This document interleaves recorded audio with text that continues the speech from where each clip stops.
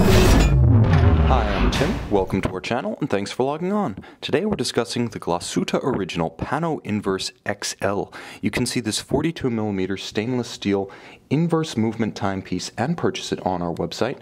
Subscribe to our YouTube channel if you enjoy these videos, and please click on the card in the upper right hand corner of the screen at any time during this video to see our full listing for this watch with accessories included, additional high resolution images, and naturally complete pricing details. Now, released at Baselworld 2008, the PanoInverse XL caused a sensation by essentially turning the caliber 65 duplex around. The 65 duplex, so named because of the double swan's neck regulator. Glashutte created the caliber 66, which is almost by itself indistinguishable from the PanoInverse XL. This watch is its movement, the movement is the watch. Now, in terms of raw fit, it's a fairly conventional large modern timepiece. It is a dress watch, but of a decidedly sporting bent. Now, across the case, the watch is 42mm in steel, not including the crown. In terms of thickness, it is 11.5mm thick, but with a nicely stepped bezel and the slope that creates, you can easily slide this one underneath any kind of tight sleeve or formal cuff. It's certainly suited for that application. Now, from lug to lug, the watch measures a very reasonable 48mm, so while the name of the watch is XL, nevertheless, it does wear compact, albeit with peerless wrist presence. Now, the watch has a very handsome and uniquely finished alligator leather strap.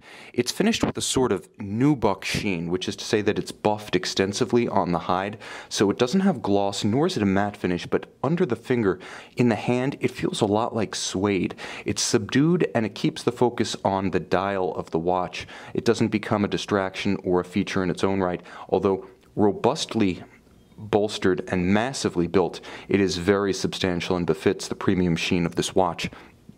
Now, the case flanks of this watch are alternately polished and satin finished, and you can see the contrast between the polished and the satin finished elements, as well as the beautiful bevel of the lugs and the step of that dial, or rather bezel, I should say. The watch is handsome, and it's paired with a robust single fold deployant that matches the substance of the rest of the timepiece. Now, you'll note it has the unique measure of actually pinning the strap in place once it's sized, so very secure on the wrist. The swing arms are massive, alternately matte finished and polished, very handsome. Nothing in here is unfinished, and very secure when closed. Now, normally I would spend more time on a case back shot, but frankly, all of the action of the PanoInverse XL is on the dial side.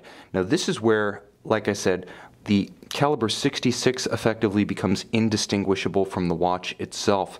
This is a handsome timepiece, an unconventional timepiece, and yet a very traditional timepiece.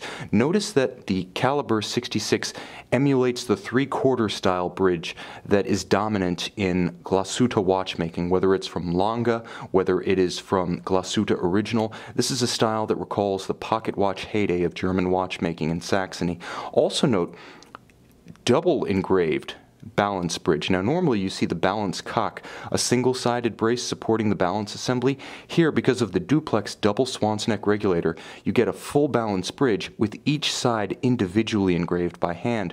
You'll also note the beautiful linear Glashutte stripes across the dial, and a nice tribute to the pocket watch era. When you turn the watch over, you can see that the wheels themselves are set in golden chaton held in by screws, and the caps on the reverse side of the movement are actually black polished, extremely fine. There are some small and worthy details to note and appreciate on the reverse side, but let's face it, this is where all the action is, especially in a dynamic lighting condition such as the light box you see here. You'll note that the watch does feature a power reserve gauge, and this helps you to track the roughly 40-hour power reserve of the caliber 66.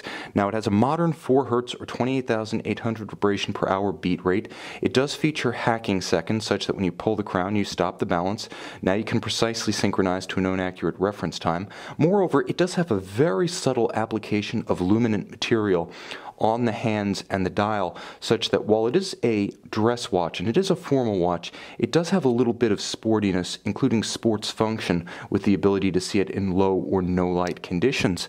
Everything about this watch created entirely within the Glashutte manufacture. It is an in-house product in every sense, and when you're talking about a watch that is aesthetically indistinguishable from its movement, that's an excellent piece of pedigree.